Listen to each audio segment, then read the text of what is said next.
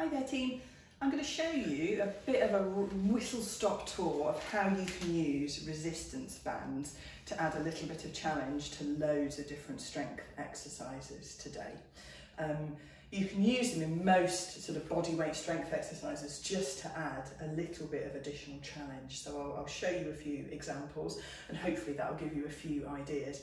The nice thing about the resistance bands is that weight only adds resistance kind of when you're pushing it away from the ground because you're going against gravity, whereas the resistance bands, you can add that resistance in pretty much any direction you'd like, depending on where you attach the other end of the band to. So think outside the box a little bit with those ideas. So first couple of simple suggestions is how to add a little bit extra, for example, to something like squats. So the squat exercise is working into the key leg muscles, quads, hamstrings and glutes in your bum. But by taking a wide stance squat with our feet slightly rotated out to the side and a band around our knees, we're suddenly also working into the glutes that are externally rotating our legs. So the stabilising glute muscles, which are really good for balance and control when we're running. So all you do is put the band around the knees, just above the knees, and then squat as usual, but you'll find as you go down into that squat here, you're really having to use the muscles in your bum to push against this band, because otherwise your knees are going to start collapsing inwards. So you want to really press into that band as you squat down and up, and that will add a really nice additional aspect to just a simple squat exercise. A few other things you can do with just the band around the knees is thinking about bridge pose.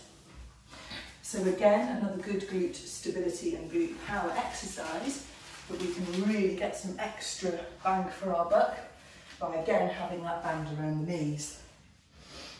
So it could just be doing our standard bridge with that band. It's a little bit of a reminder that we want those knees to be remaining parallel as we go up and down. We can even, when we're in the bridge starting position, do a little bit of a resistance exercise, pushing one knee out to the side, but the challenge is keeping the other knee absolutely still as the resistance of that band increases on that knee. When we start moving up to things like one-legged bridges, that band makes things even more of a stability challenge. So it makes it that much more difficult for those knees to stay absolutely in line with the hips. So this can add a really nice challenge just on the sort of classic variations of bridge pose. Another real favourite of mine for runners is working on sideways walks or toe taps. And these are exercises that really are tailor-made for using these resistance bands. So start off with it around your knees, a little bit of a bend in both legs, and a little slow and gentle walk side to side. Ideally in front of the mirror, because what we want is that those knees are always pointing forwards, so you're leading the movement with your knee. Or we can do a version where we tap the toe out to the side, tap the toe out and back at 45 degrees, tap the toe straight back. So all sorts of different movements that you can do from this starting position using that band as some extra resistance. Next thing we can think about is how we can use the band for the upper body.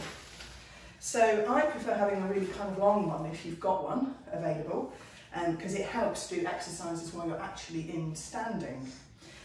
So one thing you can do is step with the band kind of halfway along this long band. You've got your foot in the middle of it on the floor. Take a decent sort of wide stance, a little bit of a bend in the knee. You're taking the side of the band that's furthest away, so you don't pull it out from under your feet, in the opposite hand. And we can do what's called a wood chop, so you start lunging to one side, go to the opposite corner of the rim and back with that band. So this is a great all-body exercise. You'd often see people doing it in the gym with weights or with a cable pull machine. So you're holding a weight in those two hands, but actually the band works just as well. Twist those shoulders, twist the torso, you're getting some core engagement in here as well. Really nice exercise to do. Another one you can do standing up with this band, getting it on the floor again. We want to step into the centre of it this time. Cross the ends over, hold onto them tightly. And here we can start to do some upper body exercises. So if I go side on, hinge forward at the hips, we can almost do a little bit of a row movement here. So a dead row movement, pulling the shoulders out wide, and pulling the shoulder blades together behind you. Or even the classic row movement, a little bit shorter on the band, so a little bit more resistance, coming up and then coming back down again as an alternative to doing this with weights. Final little one you can do with one of these longer bands is in the all fours position, making sure that the knee is pinning that band in place.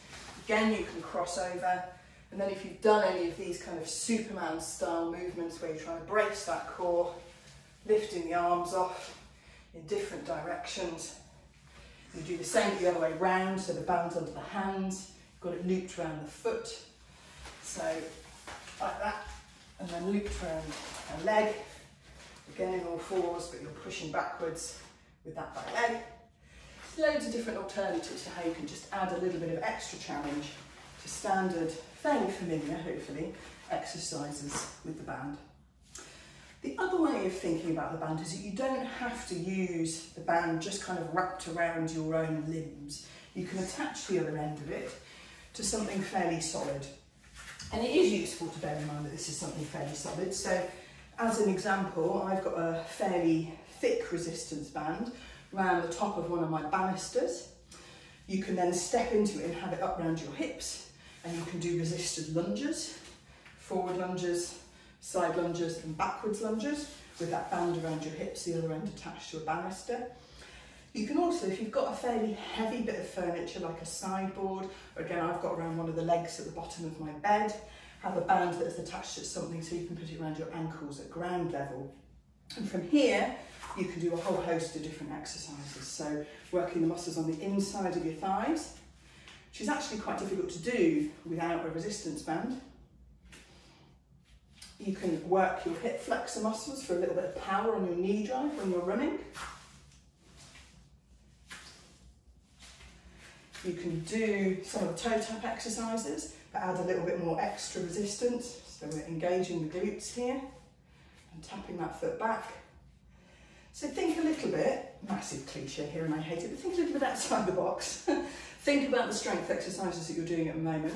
What sort of range of movement you're working in. If you're doing in a sideways movement, go, well, actually, hang on, have I got a resistance band? Could I take the other end round a banister or something solid at about waist height and add resistance into those sideways exercises? If I'm moving up and down, could I have the band around the feet to resist that movement coming back up? So hopefully that's a good set of ideas to get your imagination flowing, and it'd be great to hear what other exercises you've added your resistance bands to.